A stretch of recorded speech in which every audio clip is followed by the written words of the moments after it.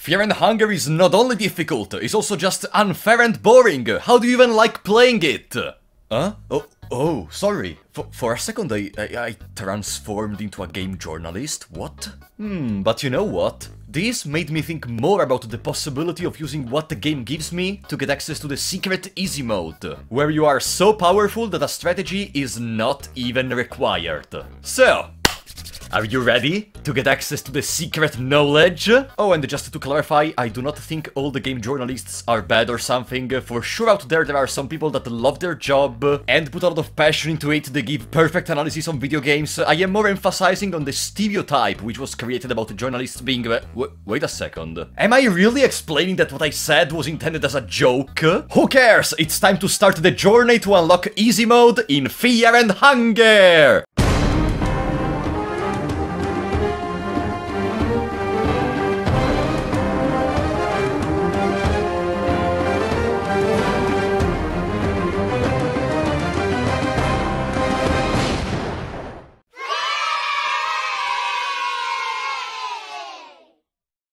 For this mission in particular, we have to start with a little premise, because there are some ways to get access to either a lot of stuff or the endings in a very easy way, which we will not use. For example, you're able to go from Dungeon Knights to the original game, and this will leave you with all the stuff you bought from the vendors and with all the skills already unlocked on the Hexen. But if you do this specific thing, you will never be able to get Enki S ending. And instead, I want the possibility to get everything with an easy mode. And also, no worries, we will get much stronger than that. And then I still want to do each ending's requirements for the ending itself. What does this mean? Maybe you don't know this, but there are some ways to skip the requirements. The one you may be more familiar with is the presence of a spot in the entrance of the dungeon where, if you click on it, it allows you to immediately leave the dungeon without ever checking on the guard. That's not easy. That's just a lie. We did not do anything. These are the two only limits I give myself. We're gonna do everything in hard mode, and I love the irony of achieving easy mode starting from hard mode of all possible difficulties. And I don't know if you can feel my excitement, but usually I do my best to not give in to temptation and to not use glitches and bugs. Today instead we're gonna behave like children who get unlimited supplies of candies. And with that out of the way, let's start. I will do this as Ragnvaldr, but you can really pick whoever you want. In the intro, the only important thing you need to take is dash, in order to be able to kite opponents and to speed up the process overall. And after the... Oh! We are already in the starting zone. I guess we can start to break the game. The first thing to do is to save scum until you get one very specific layout of the entrance of the dungeon. You can realize when you found the correct one once you have the crate and the table on the right and you have nothing on the left.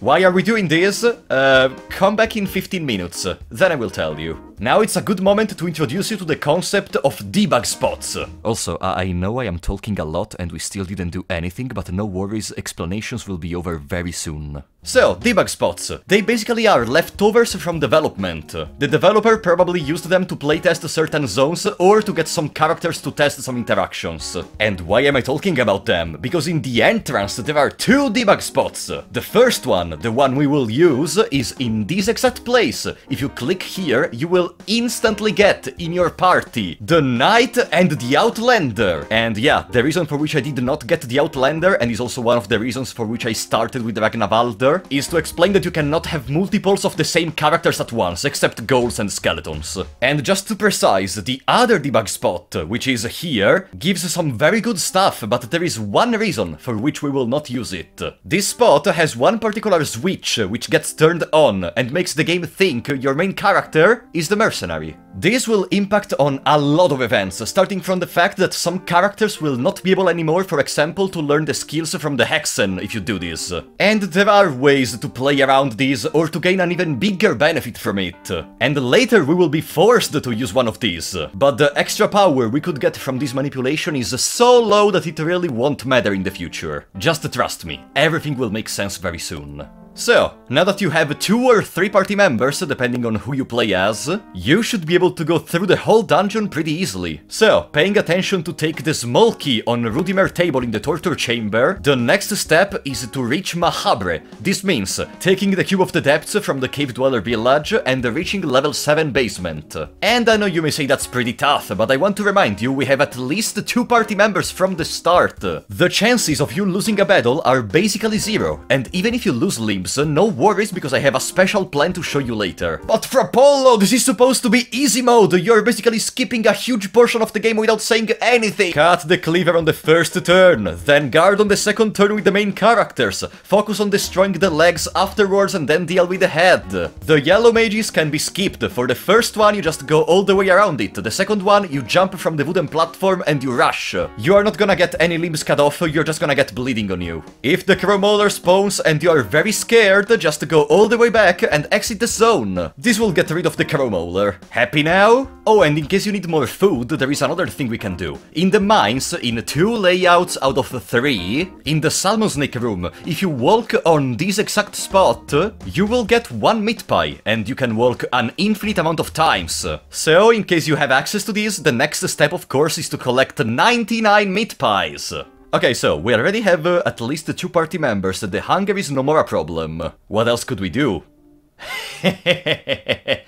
You innocent child. Ta-da! Now we are inside of Mahabre. Why did we go here exactly? Because the next step is to get a quill. Now, let me precise something. The game offers you multiple ways to get a quill. If you play as Darcy, you can skip dash in order to get a guaranteed one. You can get one randomly from crates, the Pinecone Pig is able to randomly give you one, the Cave Dweller vendor has a 50% chance to sell it in a run, or you have a 50% chance if you steal from the Iron Shakespeare. Are you seeing the problem? Among all of these, there is not a guaranteed way accessible to all characters. But there is an easier method. Before proceeding though, you may want to do something else. We are gonna die. Yeah, I am not joking. We are gonna die, guys. Enter into a battle with the Lord of the Flies and intentionally lose to the coin flip attack. Don't be nervous, everything was programmed from the start. Dying to the coin flip attack of the Lord of the Flies will always send you into one of the 2 cages present in Mahabre. And remember I told you to collect the key from the table of Captain Rudimer? The key will allow us to always escape from this room. And you may say, but Frapollo, why did we do all of this? You see, this just got rid of the phobia of the character we are playing as. For the way Fear and Hunger works, teratophobia, phasmophobia, all the phobias of the game are states applied to the characters. And since this is an RPG, when a character dies, all the states present on the character disappear. So, do you see here there is written phasmophobia? That's false, and I'm gonna prove it. I coded in a battle with a ghost to show you that we do not get the phobia status in battle. It is a detail of kinda minor importance, but since this is easy mode, we can't have a phobia in easy mode, come on! Now, let's go back to the quill problem. What we're gonna do is we're gonna take advantage of one precise debug spot which solves everything. It is in the Temple of Torment in the past, in this exact place. This gives quill, empty scroll, some armors, some other items we will mention later, some party members like the girl, enables certain stuff related to terror and starvation difficulty, but we don't care about that. But, and here it comes the problem, it makes the game think you are the Marriage. Also, be sure to click 99 times so we get 99 empty scrolls, okay? Let me elaborate more on the Marriage thing. We cannot dash anymore, for example. Why? That's because the game is checking if the Marriage, our supposedly main character, has dash. And Marriage does not have dash. Is that a problem? Yes, but there is an easy solution to that. You see, dash is not the only thing that considers Marriage as your main character. Empty Scroll thinks our main character is Marriage as well. And I think you know where I'm going with this. If we use the Empty Scroll, we can teach the Marriage skills, not anymore to Ragnvaldr or to whoever your main character was. So, if we use an Empty Scroll to teach ourselves dash, we can start dashing again, because now the Marriage has dash. But regardless of how you look at it, having someone not in the party as the main character, despite having some funny implications, for example the fact that even if your previous main character dies you don't actually lose the run, it can still create a lot of bugs. Let me repeat, this may and will cause a lot of bugs. If you use this debug spot, be guaranteed something weird will happen in your run, okay? But there is a way to fix this. That's why you're gonna use empty scrolls to teach yourself necromancy and greater blood magic. With this, you're gonna go to the Grand Library, take the gold that is lying in there, and then go on a ritual circle and make love with the goal. I think the more clever people are gonna already understand what we are doing with this. Who will the goal make love with? The game considers us as the marriage. Yes. If you use that debug spot, you can make the goal, make love with a character which wasn't even in your party, the marriage. And the result? Now we are in control, in full control mind you, of the Abominable Marriage as a main character. And I know what you may think, the Abominable Marriage is surely not the strongest character, is actually quite suboptimal. But not only this is the only way to guarantee a quill to everyone, but also, with the amount of stuff we will get, we really don't care about these, trust me. Now, use a single empty scroll to teach yourself Phase Step. In case you don't know, Phase Step allows you to knock leap by pressing C. This means now we can go out of bounds whenever we want, wherever we want. Congratulations, we won the game. Yeah, it costs 10 mind with each knock leap, but we can have infinite access to mind restoring items with our empty scrolls. But relax, these too can cause a lot of bugs. That's why we will only do it in very specific situations. But I think our journey was already long enough. Why don't we save the game for a second, okay? What are you saying? We are in hard mode and we can't save the game. Ah! Foolishness, my friends, foolishness! If you think we can't save, it's just because we still did not get the piece of the puzzle which connects us to the save files. And that's why you are gonna follow me to the ancient center square. Then position yourself right here and knock leap. Then click. This debug spot right here, other than giving other more useless items, gives us Infinite Book of Enlightenment. You see, hard mode does not remove the possibility to save, it just removes the access to the Book of Enlightenments. Of course though, the developer did not think about the possibility of using debug spots for Book of Enlightenments, and that's why now we have unlimited access to save files. Now, save immediately. Imagine if your PC crashes or something, we are safe. Since we are here, let's also teach us Blood Portal and trigger the 2 Blood Portals in Mahabre, one in the Tower of the Endless, one in the Grand Library. And then, using of course a Phase Step to dodge all the possible battles, because yes, now effectively we can dodge all the possible battles, let's trigger even the portals in the other zones. In the process, I also want you to think for a second about the situation we are in. We can dodge all opponents, we can fast travel with the Blood Portals, we have infinite saves, and we still have a lot of empty scrolls in the inventory. Yeah, they are very bad conditions, right? No worries, because now we're gonna gather the real supplies. And there is the annoying Black Witch again. Now, we could simply Phase Step over her, but let's start to take a teeny tiny advantage from our empty scrolls, shall we? Not a lot, we're just gonna teach us Black Orb, nothing more, okay? It is also very poetic being able to kill the Black Witch, a Garogorov follower with Garogorov magic after all. But without further ado, going to the fortress entrance. Here, with each click, we get 5 Book of Enlightenment, in case you didn't want to get 99 before, 10 Iron Arrows, 2 Lesser Souls, and then some other decent stuff like Explosive Vials and Purifying Talismans. Are you realizing what we are doing with the foolishness of the developer of forgetting this powerful stuff around the dungeon? It's not a third-part tool or a mod, it's fear and hunger. And we can do even better. Remember I told you to save scam this part of the entrance, right? That's the cherry on top. If you knock leap into this exact place and start clicking, this is the most broken debug spot with no downsides in the whole dungeon. Empty scrolls, quills, a lot of different weapons, including Eastern swords, and it teaches your whole party Devour, Marksmanship, Necromancy, Locust Swarm, Mastery over Insects, and Demon Seed. And while some of these are useless, Locust Swarm. Locust Swarm on all your party members is no joke. Are you seeing? We have 99 empty scrolls in the inventory, and we are not even using them, and we are getting stuff we wouldn't even be able to get with those, like Book of Enlightenment and skills on other party members. Oh, the Spectre decided to appear unexpectedly. Let's kill him, also because I want to explain to you something. The reason the Spectre appeared is because now we have the Eastern Sword in the inventory. After we kill him, the Eastern Sword will become purified, only one of them. But there is a way to get another one, and we're gonna discuss it very soon. Also, as you can see, we lost some arms. This was not random, I wanted you to see we're losing arms. Give me like 5 more minutes and it won't matter anymore. Oh, and since we are here, wanna take a little revenge against those stupid dogs which probably killed you hundreds of times?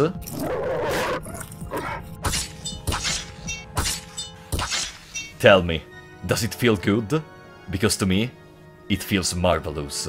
I think now it's a good moment to address something I didn't mention up to now, because I did not want to overload you with information. But I think it is time to show you. We have more than 4 party members.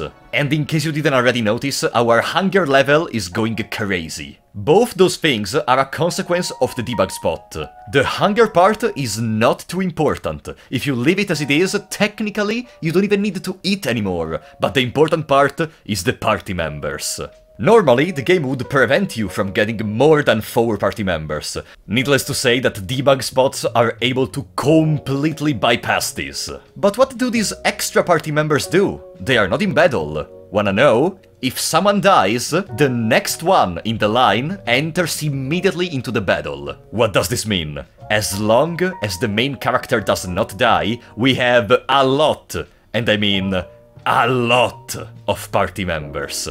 And very soon, we will break this even more. But I spent enough time showing you all the little toys we can play with. It's time to use the empty scrolls to learn all the skills available in the game. The skills are always gonna be present in our skill menu, so they have literally no downside. There is no reason to not learn every single one of them. And it's not over. It's finally time to improve even the equipment of our party. First of all, take the second purified Eastern Sword. How do you do that? Now that we already purified one, go into the thicket and defeat the ghost with the sword that is already laying on the ground. This will give you a second purified sword. This is the only way to get 2 purified Eastern Swords in the same run. And then back in Mahabre, it is time to go into the secret laboratory and position 4 arms to get the Sergal Spear. Nah, I'm just joking, just a no clip with face step. You see, Sergal Spear is the strongest weapon which can be wielded by the Abominable Marriage. We could call it its own endgame weapon. With this being done, it is time to use Necromancy on all the ghouls and the skeletons of the dungeon. And some of you may be wondering, why can we do that?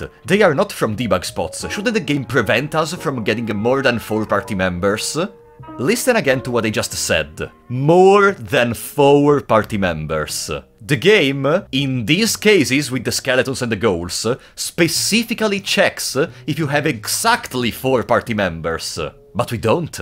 We have like 7 by this point, and after our necromancy they will be even more.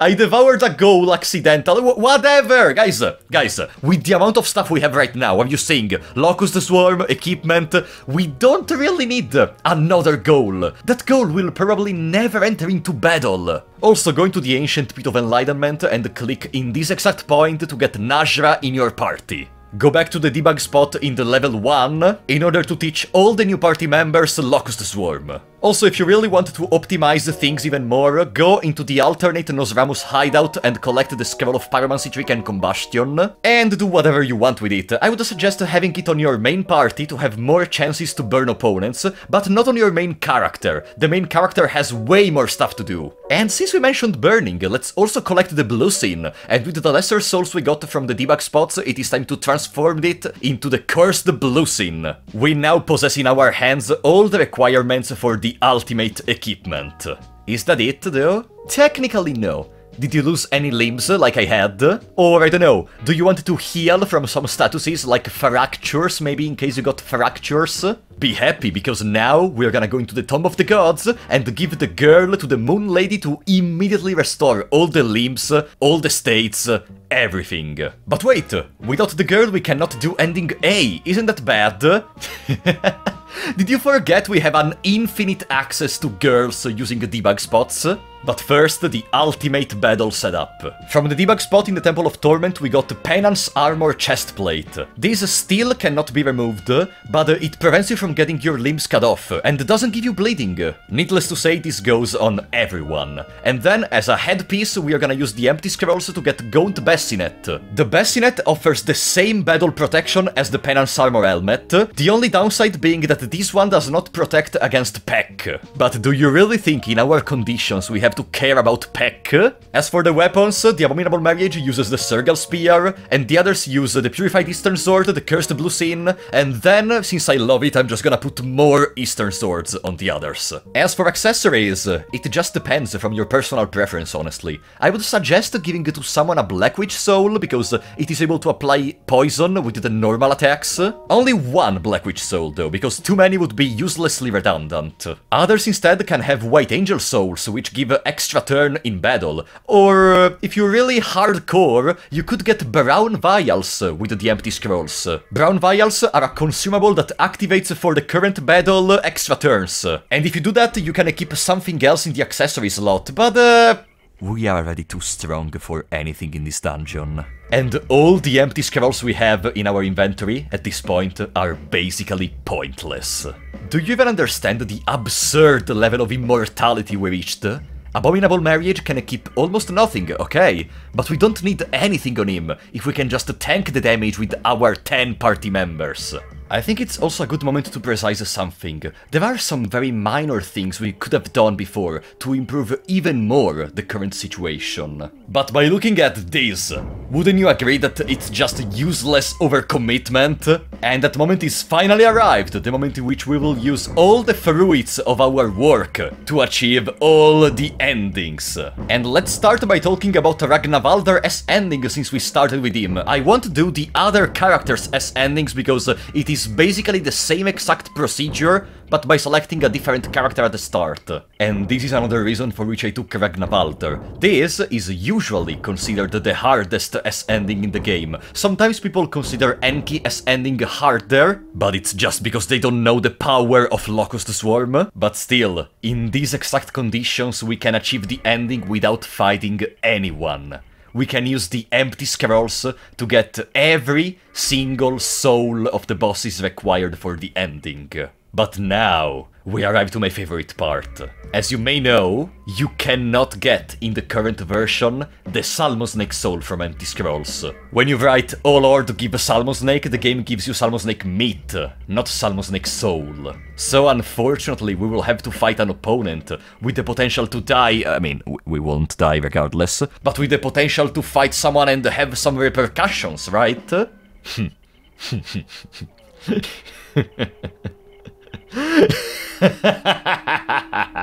It is time to show you the real Supreme Power. Something stronger than anything we could get from debug spots. If you put the language of the game into Russian and load the game and write this in the Empty Scroll in this exact order, very slowly to be careful to select the correct letters, then you will get this, okay? Now, let's put the language back to English, and there you have it. Salmosnake soul without having to fight the Salmosnake. Yes, that's simply a bug present in some languages of the game, but Russian is not one of those. So by changing the language in there, we can actually bypass the bug. And just like that, there it is. The requirement for Ragnavaldr as ending has been achieved without fighting a single enemy. Now, since I am an RPG player, of course I don't want to just bypass all the fights. I mean, you spent 20 minutes watching me discussing stupidity about the spaghetti code. Of course I'm gonna give you some good fight content. But as you can see, the battles are no match for anyone. In the literal Skin Granny battle, we don't even care about keeping the Salmosnake soul to prevent the mechanic, because Skin Granny is dead before even caring about it. One thing you may notice during these battles is that we don't even need to have a proper strategy. We just Unga Bunga. We just attack. We just don't care. Mechanics, what are those? You attack those? And as you may notice, I am being very reckless in these battles. I don't care about guarding, I don't care about creating tanks. That's because even in case we die, We saved right before these battles. We have unlimited saves. We have everything. We do not risk of losing any progress. And if we lose just a party member, that's fine. I'm not even gonna reset. We have plenty of party members ready to take the spot. But wait, we are the marriage. We can't achieve S ending as the marriage. What can we do for that? We will go back to this later. Now, let's fulfill the other endings. Let's start with ending D. For Francois, we don't even need to do the talk mechanic to prevent him from attacking. We can just attack. We almost one-shot both the arms. Our power is so absurd that Francois, which is potentially one of the strongest bosses if you don't follow the mechanic, is a joke. And then we go to the Void. Fun fact, you won't be able to use immediately phase step once you're here, because I guess that's considerable a bug in the bug. Whatever. After you take a party member, you can use it once again. This will unbug it, let's say. What a terrible word I just say. And, even funnier, we can just skip the Sylvian battle using phase step. See, I am near my New God version, but I am an RPG player, so we're gonna do this regardless, just to show you how easy is this battle. As you may remember, all our party knows Locust Swarm. And do you know what is the primary weakness of Sylvian? She can be stunned. And Locust Swarm stuns all the body parts of the opponent. All our party knows it, we can literally just use Locust Swarm and everyone else can attack the torso. We don't even need to destroy the tentacles and take the battle more slowly. I don't know if you are realizing where we are. We are mindlessly clicking attack on the torso of what is considered by a huge part of the community the second hardest boss fight in the whole game. And yeah, after a few swings, that's ending D right off the bag. Now, ending C. Whoa. We do not have Legard, and in hard mode you cannot get Legard. How the hell do we do ending C? Oh, I guess the video is over. Thanks for coming, guys. Nah, I'm joking. Debug spots coming clutch again. This, in this exact position, gives us Legard, but it also turns the main character into the mercenary. Again, I don't think by this point that we have the Abominable Marriage as main character this is relevant anymore, but this is one of the reasons for which I avoided taking this spot up to now, so also be sure to save before taking it. After that, go back into the Void. This time I will skip Sylvian to focus the, challenge on Legard.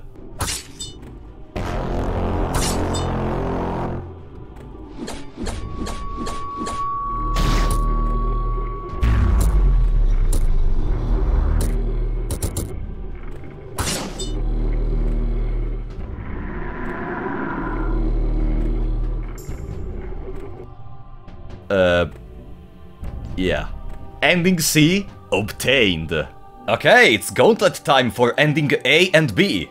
While going there, let's also make fun of the biggest newbie obstacle, the Elite Guard, and of the funny man with two heads, the double-headed Crow Mauler. There isn't really anything else to say, we can just phase step our way through the whole gauntlet, the scariest place of the dungeon, the most dangerous one, the one with the most amount of enemies which can potentially harm you, is a joke. Just one little thing to precise, which I had no idea about, because I've never used a phase step in this case. If you use a phase step in the penultimate zone of the gauntlet, the one with the wrecking ball, okay? Use a phase step in there, you get teleported to the previous zone?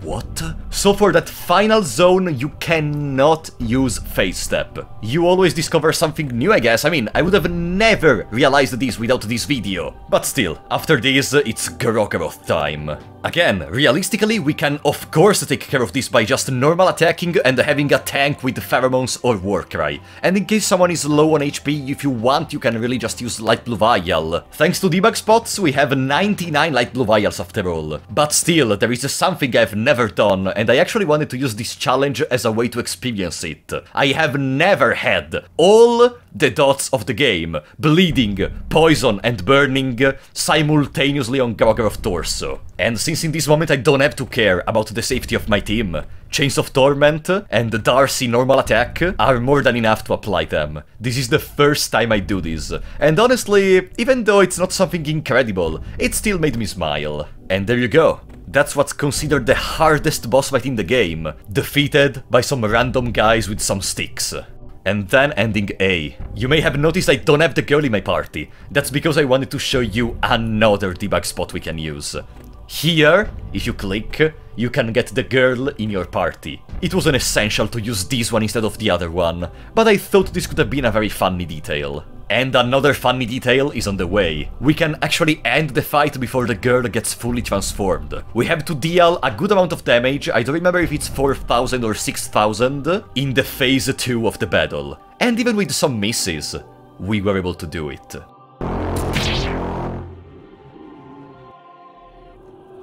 And so, there you go, the God of Fear and Hunger, the ending A final boss fight defeated even before reaching its final form. Ending A obtained. And now, how do we leave the dungeon for Ragnvaldr as ending? Well, we can already do it. Let me explain. The S-ending requirements only check if you have the character required for the ending in your party, but you don't actually have to be playing as him. What does this mean? We got all the souls necessary for Ragnvaldr S-ending. Is Ragnvaldr in our party? Yes, there it is.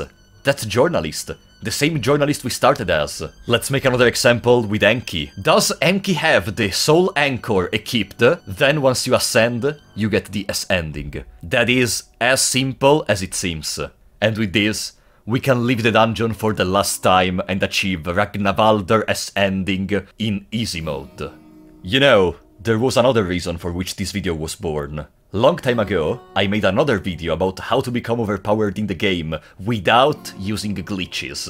And even in those conditions, the stuff we ended up with was pretty decent, honestly. And some of the comments under that video specified how it would be cool to see the possibility to break the game in half using the bugs. In the past, I have always been a non-exploiter, we may say. Like, when I find a bug, I try my best to not abuse it. So on one side, we may say this challenge was a new experience, even for me. Even though some of the battles were kinda boring, honestly, because I just have to mash a button, it's also very funny being able to see other ways to completely annihilate divine creatures. But anyways, that's it for today. If you liked the video, be sure to leave a like and subscribe, let me know in the comments what you think about it and what you would like to see in the future. But for now, I was Frapollo94, and I will see you next time.